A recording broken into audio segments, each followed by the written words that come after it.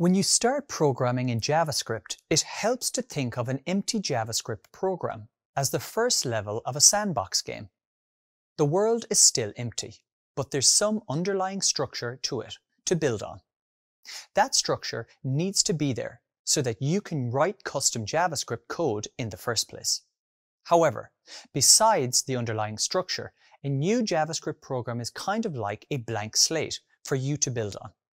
It's up to you, the programmer using JavaScript, to say, let's build this world. And an important part of this process is knowing how to use variables. In this video, you will learn how to identify what a variable is and why you need it, distinguish between variable declaration and variable assignment, and describe how to get a variable's value and reassign it. Let me demonstrate this now, using some code to assign a value to a variable and output it to the console. Right now, I have the Developer Tools panel open in my web browser. You can access this by pressing F12 on Windows and Linux or Command-Option-I on Mac. Then I select the Console tab. This works with any browser, and for this example, I'm using Google Chrome. Now I want to give JavaScript some idea of what I want to build, and I start by adding a person's name. I do this by typing John in double quotation marks. JavaScript receives this person's name and accepts it. There are no errors. This means I've given it some valid data, something that JavaScript can work with. Now let's say that I want JavaScript to say, "Hello, John." In other words, I want it to use the name that I gave JavaScript and I want it to greet the person. But how do I do it? If I type "Hello, John," I'm just typing the whole thing myself. I really want JavaScript to use the name I provided so I don't have to keep retyping it. And this is where variables come in. By using a variable, I can save the name John so that I can reuse it in the future. To save this name in a variable, I'll start with the keyword var and use it to signal to JavaScript that I'm giving it a value that I want it to reuse. To declare a variable, I type the keyword var. Now, I need to declare a fact about this world that I'm building. So I type person, semicolon, and press enter. Great. I've just declared my variable, person. I've given JavaScript one fact about the world that I'm building. The fact that there is a value that I'd like to reuse and that this value is accessible using the word person. Thus, I have completed the variable declaration. However, I still haven't given a name to the person variable. In programming jargon, I'd say that the person variable hasn't been assigned a value yet. The person variable is still undefined. In other words, for the person variable to hold the value of John, I need to assign the value of John to the person variable. To do this, I'll use the assignment operator, the equal sign. Operators perform certain operations, and the assignment operator's purpose is to take the value that is on its right and put it into what is on its left. So, to assign the name John to the variable person, I type var, person equals John in between quotes. I've taken the value John and assigned it to the person variable using the assignment operator. To confirm that this is really the case, let me inspect the contents of the person variable by typing person semicolon.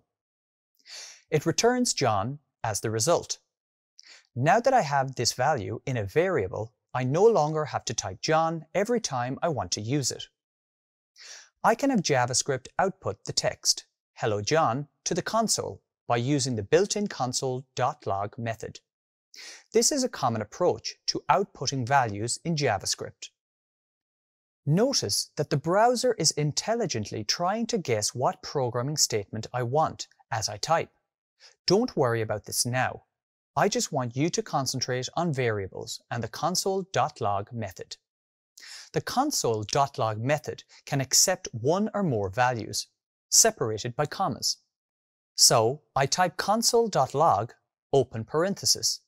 Then I type hello in quotes, comma, person for the variable, and then close parenthesis.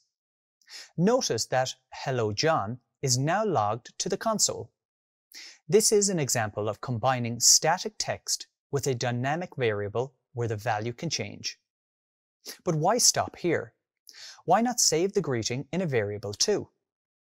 Let's create another variable and call it greeting, and assign this new variable the value hello in quotation marks. Now, when I use the console.log method with both variables greeting and person, the words or the values of these variables, hello John, are logged to the console. Finally, let me show you why variables are so useful. Now that I have the person and the greeting variables, I can reassign them, replacing their stored values. For example, I can change the value of the variable from hello to hi by typing greeting equals hi in quotation marks. Similarly, I can change the value of the variable person from John to James by doing the same thing. I type person for the variable, then equals, and finally James in quotation marks. Now the value of the variable greeting is hi, and the value of the variable person is James. Notice that now I haven't used the var keyword when I reassigned the values to the variables that I created earlier. That's because JavaScript already knows that these variables exist in the world that I'm building. But the variables don't have to be static and unchangeable. That would be a pretty boring world, right? Now, I run the exact same piece of code as before by typing console.log and the name of the variables. Notice that I'll get a completely different result logged to the console, hi James. This is very important because it allows me to use the same code and get different results. This is the power of variables. If you want to find out more, there is an additional reading at the end of this lesson. Congratulations! You now know how to create a variable in JavaScript. Variables allow us to make the exact same code produce different results, making our programs versatile. And that's it for this video on variables. Now that you've had some insight into how JavaScript's world building works, I hope you are excited to learn about more than just variables.